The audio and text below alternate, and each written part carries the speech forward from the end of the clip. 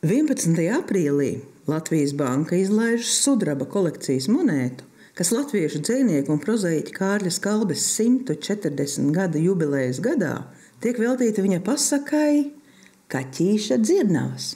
Lai arī tieši Skalbes vārdi tēvzemei un brīvībai rotā latviešu tautas brīvības simbolu brīvības pieminekli, literatūras vēsturē viņš atstājas spilgtus nospiedumus ar savām pasakām. Kaķīša dzirnavas ir unikāls darbs visā latviešu literatūrā, jo tas ir sarakstīts autoram esot cietumā. Šajos apstākļos top, manuprāt, vishumānākā Kārļa Skalbes pasaka Kaķīša dzirnavas. Zenta Mauriņa vēlāk uzsvērā, ka Kaķīša dzirnavās kaķītis prot to visgrūtāko pienākumu un visgrūtāko darbu, aizmirst saņemt to pāridarījumu. Bet savukārt Jānis Veseles savā apcerē par Kārļa Skalbi uzsvērā, ka Kaķīša dzirnavu lielais vēstījums ir, ka dvēseli nevajag saduļķot ar dusmām un naidu, dvēselei jāaug pretī gaišumam un priekam. Monētas grafiskā dizaina autori ir māksliniece Elīna Brasliņa. Līdz šim viņa veidojusi ilustrācijas bērnu grāmatām un strādājusi arī animācijā. Teiksim, tāds vizuālais, spēcīgais fona tēls bija Kaķītis no Rozes stiebras animācijas filmas, kas, protams, man bija ļoti liels tāda bērnībā ļoti liels tāds iespējas no tā.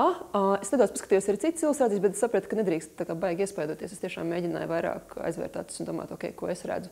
Un tad, protams, kas tāda necerētā veidā to konkursu uzvarēja, tad tālāk ar Laimonu Šenbergu mums jau bija tāda rūpīga sadarbība, izrunājot detaļus. Visinteresanti, teiksim, tas ļaunais kaķis būtu arī, teiksim, vairāk parādījies. Man bija arī, teiksim, viena versija par to, kā tie mošķi, kas dzen kaķīti laukā no dzirnavām, bet es domāju, ka tai monētu ir ļoti maz vietas, kur izpausties, un ļoti koncentrētā veidā tā ideja ir jāpasniedz. Attiecīgi mēs ar Laimonu arī vienojāmies, ka mēs koncentrēsimies vairāk uz to pozitīvo un uz to ikonisko.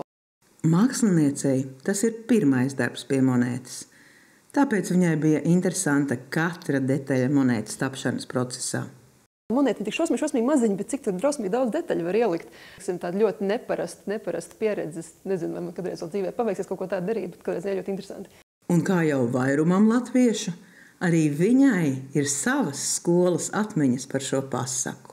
Skolotājs saka, tas kaķītis, viņš tā baigi pareizi tur rīkojās, mēs tā, jā, jūs ar droši vien tā būtu rīkojušies, mēs tā, jā, nekā nebija, jūs bijat kā ļaunais kaķītis rīkojušies. Teiksim, būt šādam kaķītim ir šausmīgi grūti un ir, teiksim, tas nav viegli panākams. Mūsdienu pasaule varbūt ir pārāk tendēta uz racionālu egocentrismu, un Kārļa Skalbes Kaķīša dzirnavas varbūt tā neuzmācīgi māca, ka ļoti būtiski ir cilvēkam citu saprast.